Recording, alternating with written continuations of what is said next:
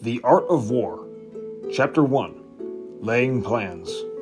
Sun Tzu said, "The art of war is of vital importance to the state. It is a matter of life and death, a road either to safety or to ruin.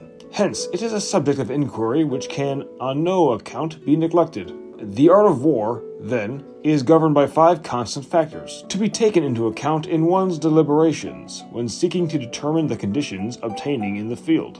These are moral law, heaven, earth, the commander, method, and discipline.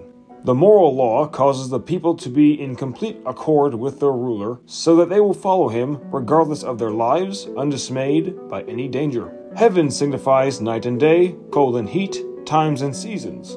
Earth comprises distances, great and small, danger and security, open ground and narrow passes, the chances of life and death. The commander stands for the virtues of wisdom, sincerity, benevolence, courage, and strictness.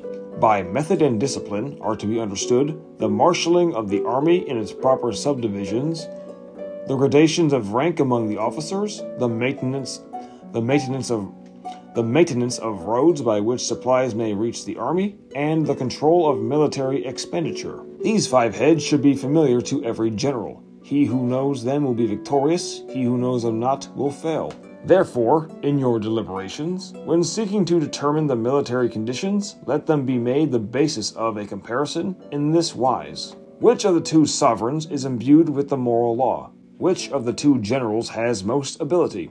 With whom lie the advantages derived from heaven and earth? On which side is discipline most rigorously enforced? Which army is the stronger? On which side are officers and men more highly trained? In which army is there a greater constancy, both in reward and punishment?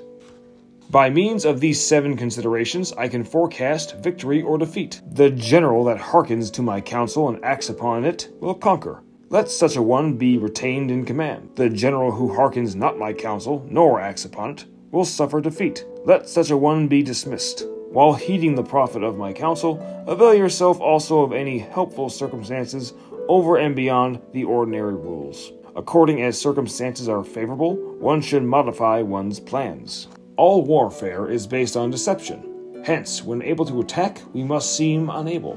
When using our forces, we must seem inactive. When we are near, we must make the enemy believe we are far away. When far away, we must make him believe we are near. Hold out baits to entice the enemy, feign disorder, and crush him. If he is secure at all points, be prepared for him.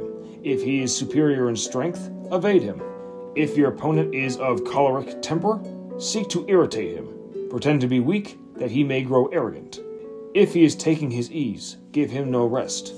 Attack him where he is unprepared. Appear where you are not expected. These military devices, leading to victory, must not be divulged beforehand.